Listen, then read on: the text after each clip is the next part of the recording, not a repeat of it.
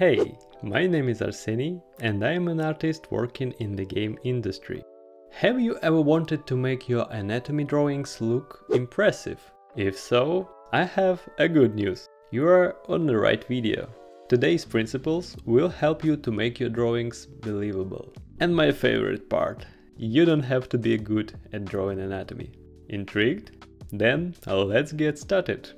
Each of the principles is building on one another. So to properly use them in your drawings, make sure to watch the whole video. It's really important. So what is the human body? And no, I'm not talking about these terrifying pictures of thousands of different muscles packed in one body. Phew, that was scary. No, I mean basically, the human body is always the set of volumes. And because of muscles' properties, they have a rounded nature.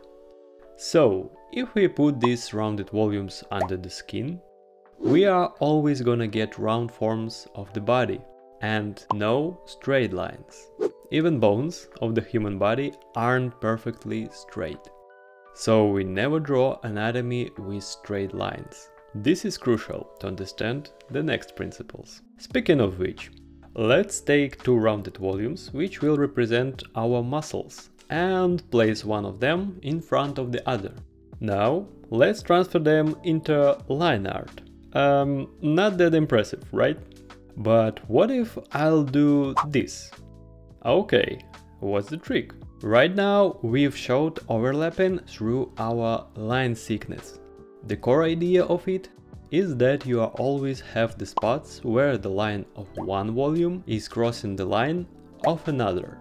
And to make your anatomy drawing look impressive, we need to make the line of the front object a little bit thicker, but only in the place of overlapping. So in this place, the line of the back object going to be thinner than the line of the front object. And both of them will create kind of T-shape. And you can see how I'm using it in this drawing. This simple trick takes almost no time, but the quality of your work increases drastically. I'm sharing my professional experience with you completely for free, or almost. You can leave a like and it would be a great payoff for me. Thank you. Now tell me, do you see the difference in these two pictures? And which one do you like the most? I bet it's the second one. But why?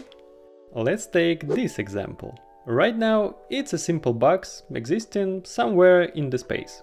But if we will make the line of the front part of the object thicker, we will start to see the magic. Now we can see that the front part of the object is much closer to us.